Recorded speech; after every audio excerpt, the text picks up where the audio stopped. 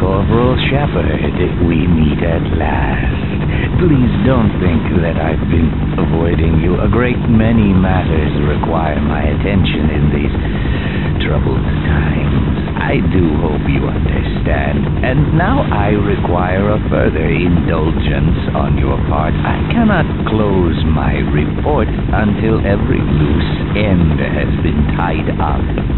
The biggest embarrassment has been Black Mesa facility, but I think that's finally taken care of itself.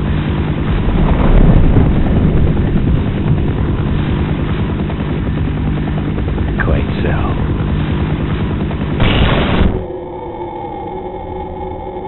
But there is still the lingering matter of witnesses. I admit I have a fascination with those who adapt and survive against all odds. They rather remind me of myself. If for no other reason, I have argued to preserve you for a time.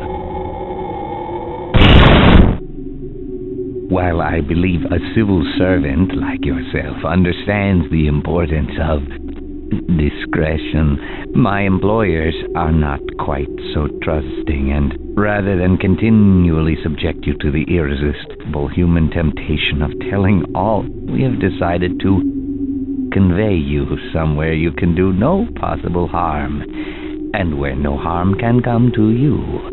I'm sure you can imagine there are worse alternatives.